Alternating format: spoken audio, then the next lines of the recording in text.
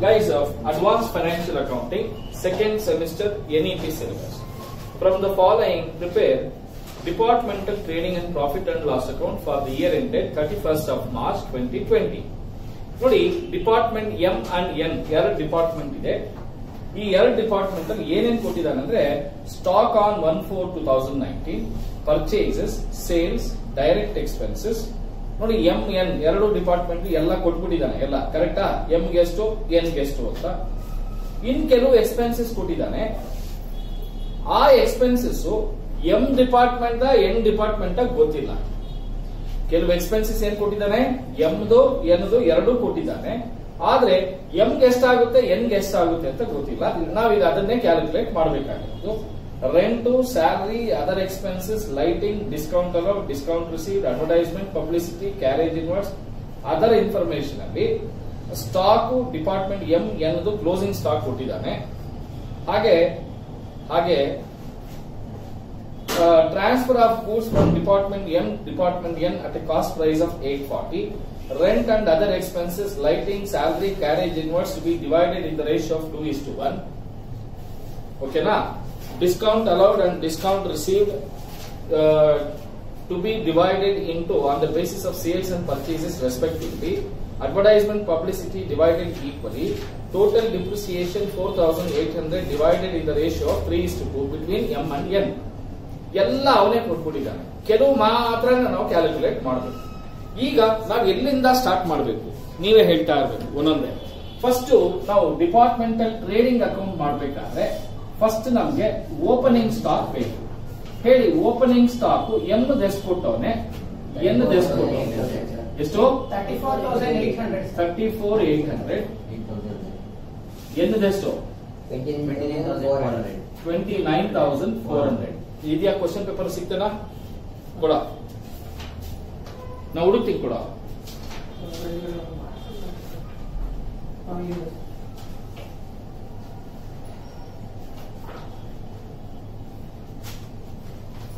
Okay, ಈಗ question paper ಕೈ ಬಂತೀಗ ಹಂಗೋಯಿಂಗು. ಈಗ ಓಪನಿಂಗ್ ಸ್ಟಾಕ್ ಆಗಿದ ತಕ್ಷಣ ನೆಕ್ಸ್ಟ್ ಪರ್ಚೇಸಸ್ ಬರೀಬೇಕು.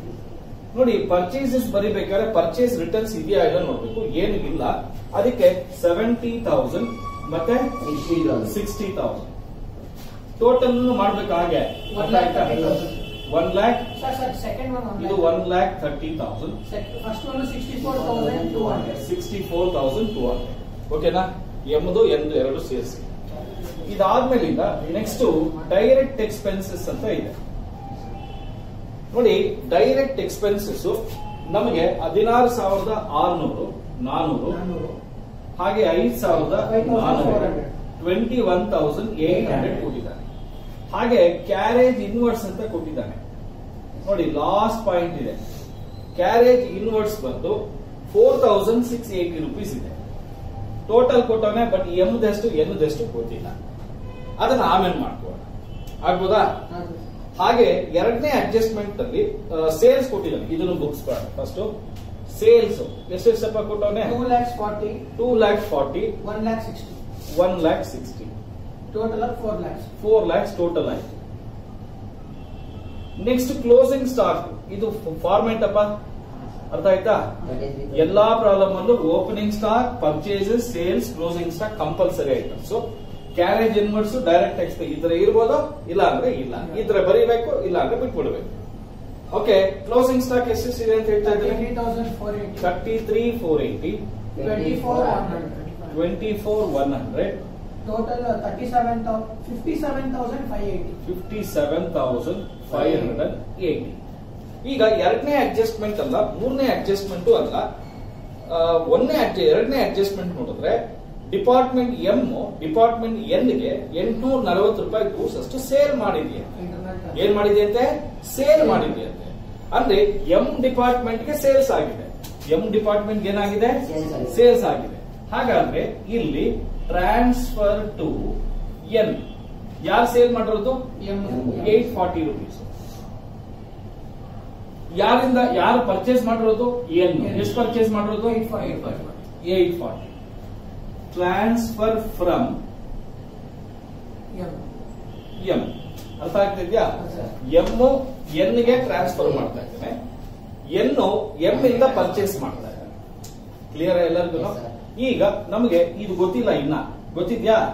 ಇಬ್ಬರಿಗೂ ಶೇರ್ ಮಾಡ್ಬೇಕು, ಅದು ಗೊತ್ತಿಲ್ಲ. ಅದೆಲ್ಲ ಮಾಡಿದ್ರೆ ನಮ್ಗೆ ಗ್ರಾಸ್ ಪ್ರಾಫಿಟ್ ಬರುತ್ತೆ. ಓಕೆನಾ? ಅದನ್ನ ಆಮೇಲೆ ಮಾಡ್ಕೊಂಡು ಕ್ಯಾರಿ ಡೌನ್, ಬ್ರಾಡ್ ಡೌನ್, ಆಮೇಲೆ ಎಲ್ಲ ಮಿಕ್ಕಿದೆಲ್ಲ ಆಮೇಲೆ ಮಾಡ್ಕೋಣ. ಈಗ ಉಳಿದಿದ್ದ ಐಟಮ್ಸ್ ನ ಬರೆದು ಬಿಡೋಣ. ಏನೇನಿದೆ ನೋಡೋಣ. ರೆಂಟ್ ಎಷ್ಟಿದೆ? 18,780. ಓಕೆ, ನೋಡಿ ಅಡ್ಜಸ್ಟ್ಮೆಂಟ್ ಅಲ್ಲಿ rent, other expenses, lighting, salary, carriage inverse to B divided in the ratio of 2:1 ಅಂತ ಹೇಳ್ತೇವೆ. ಇಲ್ಲಿ 2:1 ಅಂತ ಬರೆಯೋಣ. ನೆಕ್ಸ್ಟ್ ಸ್ಯಾಲರೀಸ್, ಅದು ಕೂಡ 2:1 ಅಲ್ಲೇ. ಕರೆಕ್ಟ್ ಏನಪ್ಪ? 2:1 ಅಲ್ಲೇ. ಅಮೌಂಟ್ ಎಷ್ಟು? 6,000.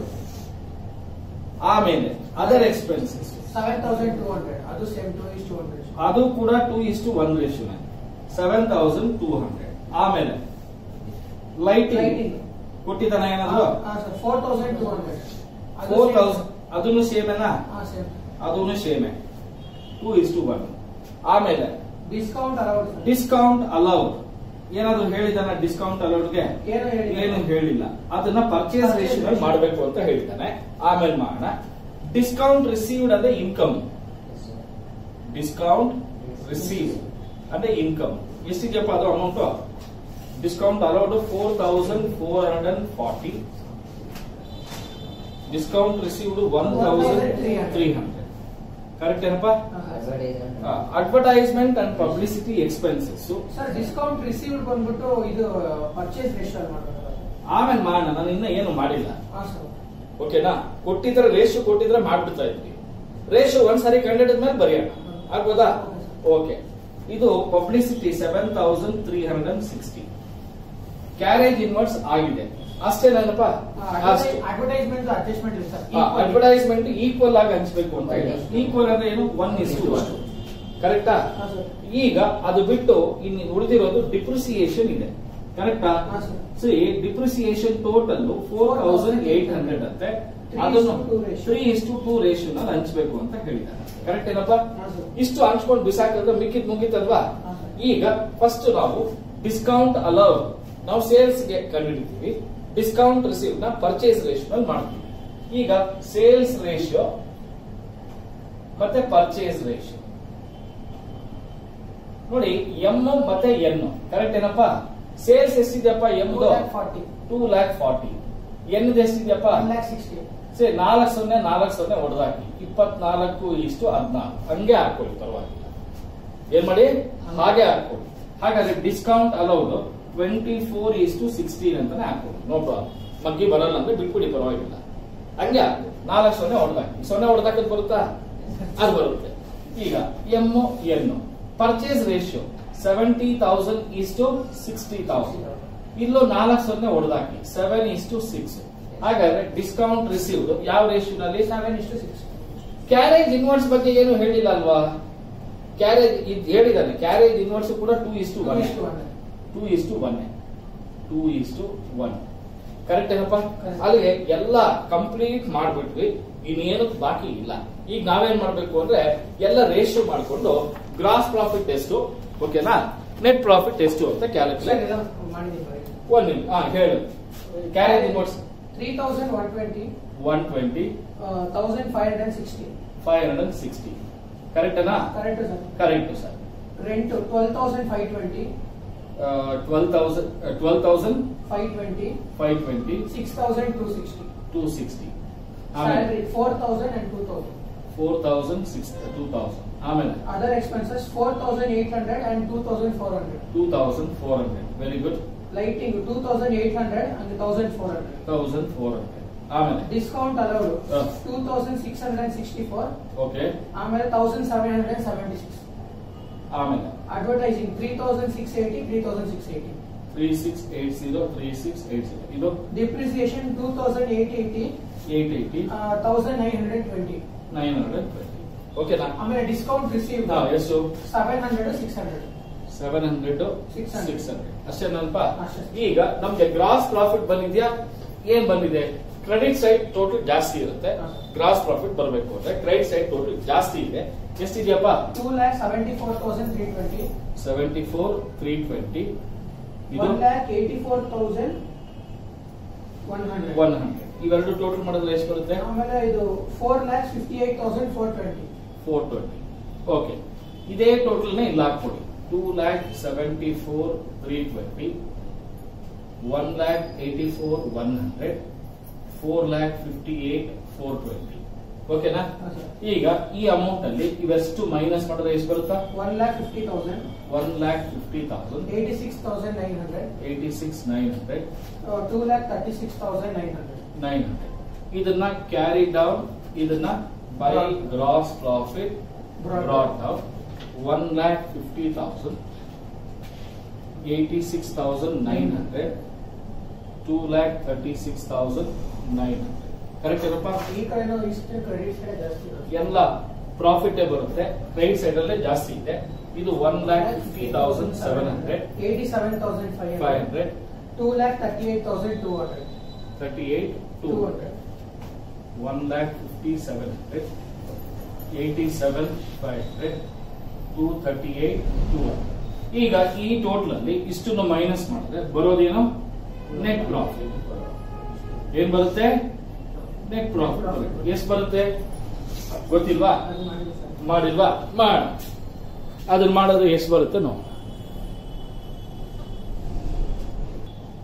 ಅಲ್ಲಿಗೆ ಟೋಟಲ್ ಅಲ್ಲಿ 1,50,700 ಅಲ್ಲಿ ಇಷ್ಟನ್ನು ಮೈನಸ್ ಮಾಡಿದ್ರೆ ನೆಟ್ ಪ್ರಾಫಿಟ್ ಎಷ್ಟು ಬರ್ತಾ ಇದೆ?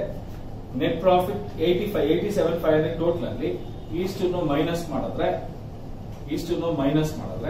ನಮಗೆ 68,064. ಇವೆರಡು ಟೋಟಲ್ ಮಾಡಿದ್ರೆ ಎಷ್ಟು ಬರುತ್ತೆ? ಅಥವಾ ಈ ಟೋಟಲ್ ಅಲ್ಲಿ ಇಷ್ಟನ್ನು ಮೈನಸ್ ಮಾಡಿದ್ರೆ ಎಷ್ಟು ಬರುತ್ತೆ? ಇದಕ್ಕೆ 15 ಮಾರ್ಕ್ಸ್ 12 ಮಾರ್ಕ್ಸ್ ಅಪ್ಪ. ನಿಮ್ಗೆ ಎಷ್ಟು 12 ಮಾರ್ಕ್ಸ್? 12 ಮಾರ್ಕ್ಸ್.